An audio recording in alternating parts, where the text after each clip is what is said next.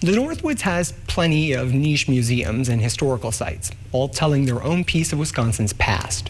One such museum in Three Lakes invites visitors to think less about the great spots they've seen and more about the road that brought them there.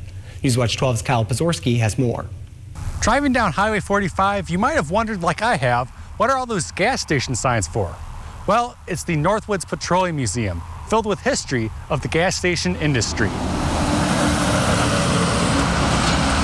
I've been interested in the petroleum industry my whole life. I've been in it since I was 14 years old and still kind of in it here. And I've enjoyed every minute of it. Ed Jacobson created the museum because he ran out of room at his home for his petroleum antiques and collectibles.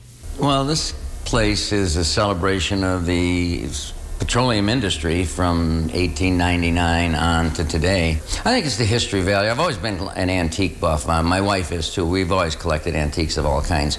And then I wound up specializing in the petroleum antiquities. Jacobson says that the museum brings enjoyment to visitors who might have never had interest beforehand. When they get in here, they seem to find an interest in the petroleum industry.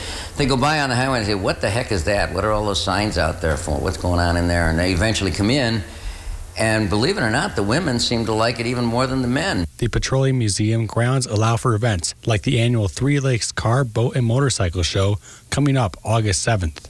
Usually we have about 200 vehicles, and we have boats and motorcycles and trucks and cars, and now this year we're going to have tractors also. And so we'll have that right here on the ground. The Northwoods Petroleum Museum is open year-round, keeping the stories and history alive for ages to come. In Three Lakes, Kyle Pazorski, Newswatch 12.